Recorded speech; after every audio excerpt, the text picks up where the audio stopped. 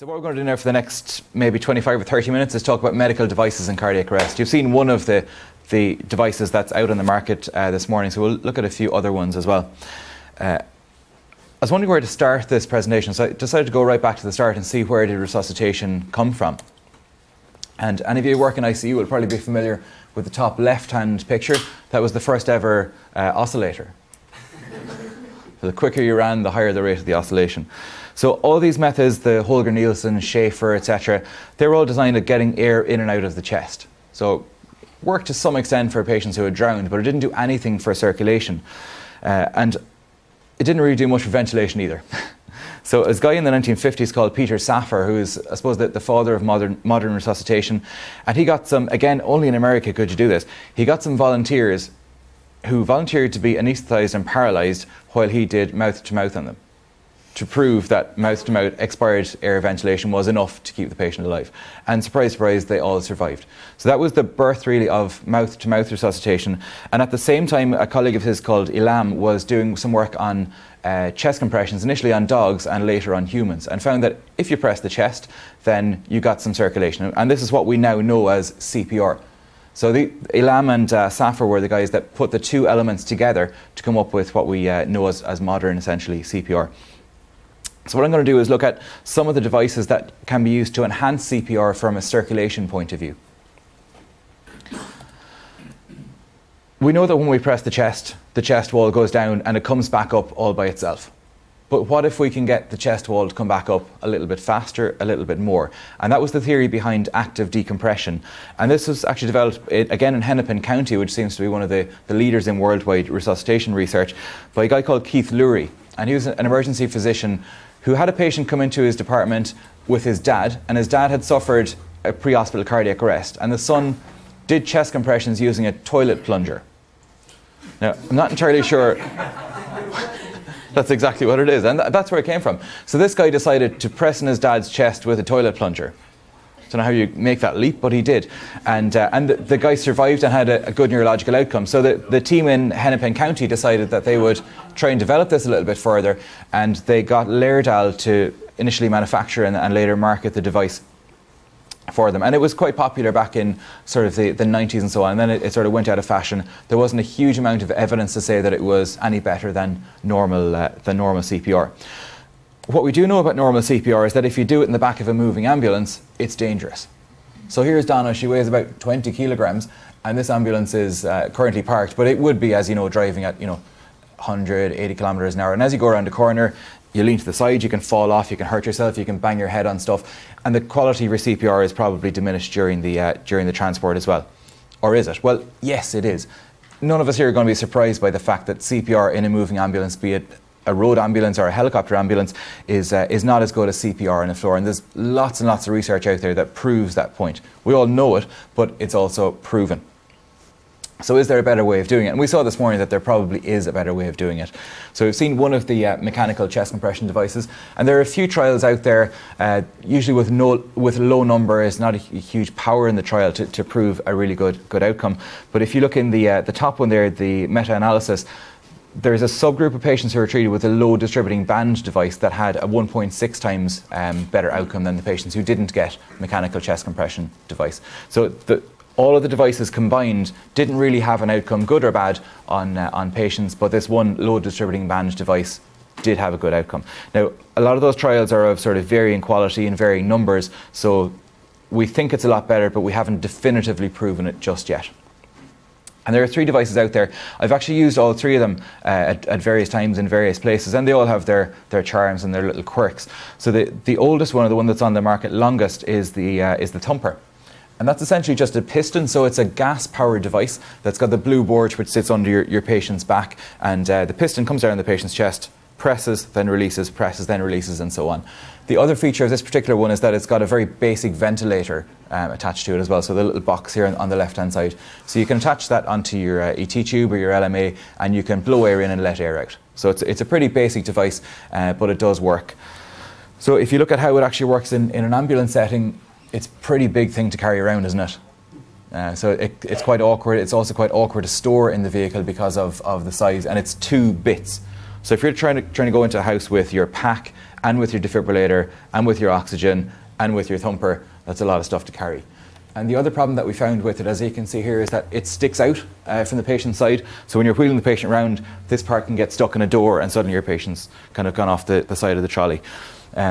So we do use it. It's quite successful in terms of providing chest compressions. How good it is in terms of providing outcomes, I don't know. The other one is what's called a load distributing band type of device, and that's the Autopulse, which is marketed by Zoll. And in this device, the whole chest gets compressed. So instead of the familiar thing where we put pressure just on the sternum, the whole chest gets compressed, and that's sort of going back to the theory of, you know, the thoracic pump as opposed to the cardiac pump, if you like. So you're compressing the whole chest to try and force blood out of the chest as opposed to directly out of the heart. And again, the elastic recoil in the chest will, in theory at least, suck blood back in. How does it work in practice? It's another big backpack, and it's probably the heaviest of the devices. When it's on, it's quite neat, and in fact I've had patients' families in who don't even know there's a device on, because you can pull the blanket up over it and it compresses away and the patient's family doesn't even notice that there's a device. I've not had a patient's family complain or even mention a thumper type device at all. They don't seem to notice or worry about it for some reason. Do you ever go, look, no hands? Again, that was a different night. Okay. So Lucas 2, you're familiar with this, you've seen this morning, you've seen how it packs away, you've seen how it works in the ambulance. I think somebody asked me a question earlier about how it works in terms of narrow trolleys and loading and so on. It doesn't seem to cause a problem, certainly in the Irish system. It slides in and out with no major dramas. Earlier as well I mentioned a colleague of mine, Darren Figgis, who works on the aircraft in Ireland, and he's done a master's project which has been presented as a poster and an oral presentation in the US, and he's in the process of submitting it for publication at the moment. But he got about 50 paramedics to compare the three devices and compare their attitudes towards them. So what he found is that the Autopulse, like we said, is the heaviest. Lucas 2 is quite light. Some of them are easy to carry, some of them are difficult to carry, and the biggest problem with the thumper was the overhang. But overall, the paramedics that he surveyed found that the Lucas 2 was the easiest device to use. Does that make sense? Yeah. So next thing, airway. Airway is important. We found that intubation might not be that important, but certainly airway management is. So using something like an iGel, do you guys use those on the road vehicles or LMAs? No. Okay, so an iGel is essentially an LMA, but you don't have an inflatable cuff. So just down here at this end, it's a gel-filled thing that takes the form of the larynx and finds a good seal. And we find it like quite a good device. It's very, very simple to insert and quite successful to ventilate the patient with. One of the other devices that we've used, again in Ireland and in other places, is the Laryngeal Tube, or the King LT. And this is quite cool. So it's a single tube with two balloons on it. So essentially you put this down blind, so just shove it in the mouth, and about 99% of the time the distal balloon will go into the esophagus. And then you just blow up this pilot balloon here, and the two cuffs inflate. So this one will inflate in the esophagus, and this one is a bit bigger and will inflate in the oropharynx. And guess what? There's a hole in the middle. So the only place, when you ventilate through here, the only place the air can go or the gas can go is out through here, and it should go into the trachea. So again, it's not as definitive as an intubation, but it's very quick, very simple, and doesn't cause too much trouble. Anyone heard of a Boussignac ET Tube? This is like a toy shop, isn't it? So a Boussignac ET Tube is essentially a normal ET tube, except that in the wall there are 7 channels.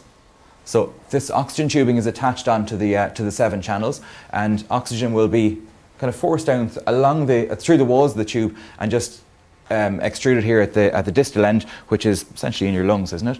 So you don't necessarily have to ventilate the patient to get carbon dioxide out, but you can get passive oxygenation of the patient. And some of the places in the US that were doing, as we heard earlier, the cardiocerebral resuscitation protocol, where they were not ventilating, were using Boussignac tubes to oxygenate, even though they weren't squeezing a bag or using a ventilator to get the gas in and out. Was popular for a while. Not quite so popular, not a huge amount of research to show that it actually works. Where are all those other pilot tubes coming on? They were for for research to find the pressures. This is just a picture on the internet. I don't have an actual pressure of a tube, but they were measuring pressures in the trachea distal to the balloon to see what the airway pressures were. Okay, so how do you get the tubes in? Well, we're all familiar with using laryngoscopes, so direct vision, you have a look at the cords, you pop the tube through, it's all nice and simple, isn't it? Except sometimes it's not. So there are now indirect laryngoscopy devices. So the air track is the one on the right, and the air track essentially has a prism, so there's almost a camera down here, and you can peer in through here and see around the corner. So you don't necessarily have to see in a straight line down to the cords, but you can see the cords, and then you can guide your tube through. And there are fancier versions of that as well. The King Vision is one of the ones that we carry on the aircraft and on the road vehicles here. So it's got a video screen, and again, you can see around the corner for difficult intubations. And if you've got plenty of time to practice with it, it's quite a useful device, but I'd suggest that it's not so useful to be taken out of your bag twice a year, 3 times a year when you're in trouble at a cardiac arrest. The key thing is that you need to get blood circulating and get air in and out with some sort of airway, not necessarily an ET tube. Happy enough? Okay, next thing. Defibrillation is shockingly simple, isn't it? How long do you think, beg your pardon, defibrillation is shockingly simple. How long do you think we've been defibrillating people for? 100 years? Egyptian times. Egyptian times. That was the wheel. It was actually developed in Belfast in Northern Ireland in the 60s rather, by a guy called Frank Pantridge. So the defibrillator was there, but it weighed about 70 kilos. So pre-hospital defibrillation is actually an Irish invention, so we'll take credit for that. And what he did was he loaded his 70 kilogram defibrillator into a van and was able to drive the van to different wards. So he was able to get the defibrillator to the patient in the ward, and subsequently that was developed with a smaller defibrillator that he was able to put into, that, believe it or not, is an ambulance, not a bread van, and he was able to drive it out into the streets of Belfast, and the first pre-hospital defibrillation was, as far as I'm aware, in Belfast. CPR feedback. You've seen a little bit about this this morning. You've seen this device here, which has an accelerometer which tells you how deep you're pushing, whether you've got full recoil in the chest, and will also give you a chest compression rate. And all the different defibrillator companies have similar devices. You can see the Laryngeal Philips one in the background, and this is the Physio Control one in the foreground. It's all about quality CPR, like we heard this morning. So we know that our quality CPR deteriorates as time goes on, as we get tired, as we get bored probably. So some sort of device to prove that we're doing it right is a really good thing. Do your LifePak 15s on the road ambulances have metronomes? Yeah, they do. So a metronome is just a gong every less than a second that shows you how to do it at the correct rate. Because again, we know that as you get tired, your rate slows down. So we want to get that 100 compressions a minute into your patient. This is out of sequence, which is ironic given the title of the slide, but has anyone heard of this? So double sequential defibrillation, again, only in America. So what you can see there in the top of the picture is that there's a guy with 2 LifePak 15s, and he's got a patient with refractory VF. So he's turned up the energy, the patient is still in refractory VF. What can we do next? What's better than 1 defibrillator? 2 defibrillators. So there's 2 defibs, 2 sets of pads, and 1 guy trying to push the button at the same time. Watch this space. So the impedance threshold device is used in terms of the breathing circuit, I guess. And what that is a 2-way valve, but it's got different resistances. So if you put your impedance threshold device, or the rescue pod as it's marketed by, on the end of your ET tube, and somebody does chest compressions, what happens is every time you do a chest compression, you force a bit of gas out. And the 1-way valve here, or the 2-way valve with different resistances, doesn't allow gas to come back in. So each time we do a chest compression, you force gas out, elastic recoil in the chest reduces intrathoracic pressure, which in theory at least sucks blood back into the chest. Okay, and the more blood you have in the chest, the more blood you can then force out with your next chest compression. Sounds like it should work, except there's no evidence that it actually does until you combine it with something like a Lucas. Because remember, we said earlier that the Lucas has both compression and active decompression. So the thumper will only compress and allow elastic recoil to bring the chest back up, but the Lucas will press down, and the suction cup, or the toilet plunger, will bring the chest back up. So if you bring the chest back up in conjunction with a rescue pod or an impedance threshold device, you dramatically reduce intrathoracic pressure, which again in theory draws more blood into the chest and allows your chest compressions to be more effective. When you combine the two, they found that so active compression decompression plus the impedance threshold device had a 7.9% survival compared to a 5.7% survival without it. So The impedance threshold device by itself, not a huge amount of benefit, but combined with an active decompression device does seem to work. Are you guys doing intraosseous access? But you don't have the easy IO, is that correct? Yeah, it's great fun. So lots of different devices for getting intraosseous access. The one on the right is the bone injection gun developed by the Israelis. So it's a bit violent. Has anyone ever used it? Have you ever stuck it in your own hand? I've met someone who has. So is it working? Bang. Yes, it's working. So we did have a problem as well with a couple of people who managed to bend the needle going into the tibia. Does that happen to you guys? Yeah. So they're not used a huge amount anymore. The one in the center is the FAST, and that goes into the sternum. So the military use that quite a lot because you might not have a lot of limbs left to get intraosseous access. So they use it in the sternum. In what we're talking about today in terms of pre-hospital medical cardiac arrest, that's probably not a good device because it can detract from your hand placement and detract from actually doing chest compressions. So either the bone injection gun or the easy IO are probably better options. They're quite easy to put in. They're quick to put in. Whether we should use them over and above intravenous, not really proven, but I guess that if it's going to be quicker and definitively you will get it in, then it may well be better to use it as a first line. Next thing we're going to talk about is carbon dioxide measurement.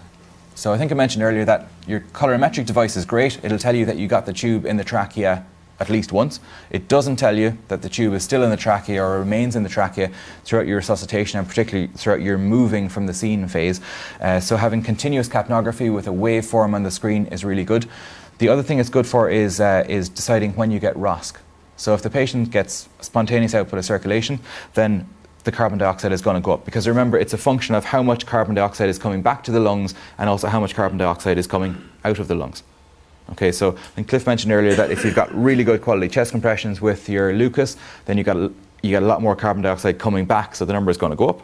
And if you overventilate, it's going to go down. So it's a balance. But if you're doing continuous quality chest compressions and you suddenly see a spike in your end tidal carbon dioxide, then check and see if you've got ROSC, because that's one of the things that can push it up. And that's about it. Anyone want to invent a device? The world's your oyster.